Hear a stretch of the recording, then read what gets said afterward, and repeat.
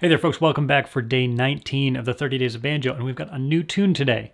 This is going to be really cool because just like with Cripple Creek, when we already knew a lot of the techniques that were involved, we already know all of the techniques involved in this tune. This is called Cumberland Gap. It's another one of those fiddle tunes that works similarly to Cripple Creek, where we play the A section twice and the B section twice.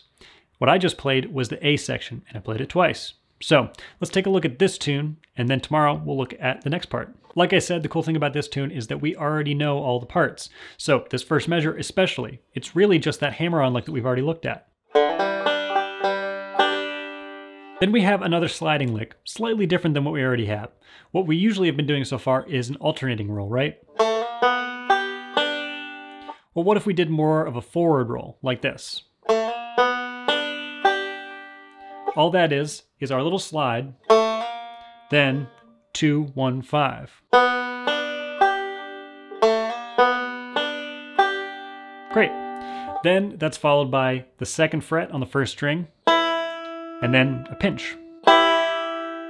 So that measure in its entirety sounds like this.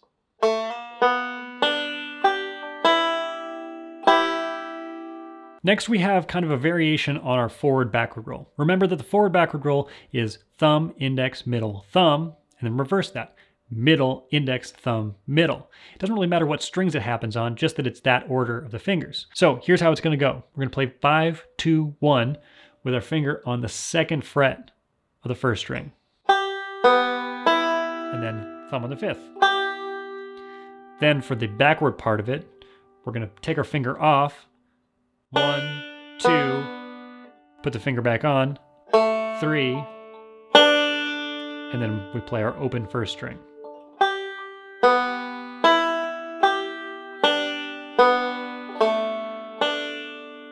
Then after that, it's just the first measure again.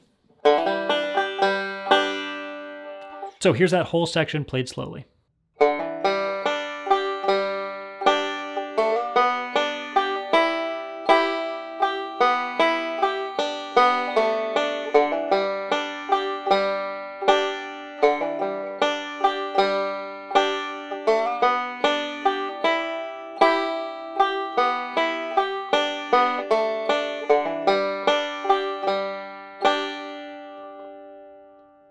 So your homework with this lesson is just to get familiar with this tune and how some of the same patterns we've already used are used in different ways. Aside from that, you can focus on the tunes we've already looked at, like Boil That Cabbage Down or Cripple Creek, but maybe you'd want to focus on Boil That Cabbage Down, including the up the neck version, since that's something we looked at more recently. By the way, the featured banjo player for this lesson is Ron Block. Ron is also one of my favorite banjo players, believe it or not, and is known probably best for playing with Alison Krauss and Union Station. He's got a really unique style that blends a lot of traditional bluegrass banjo technique as well as guitar technique. So you're really going to enjoy that, I think.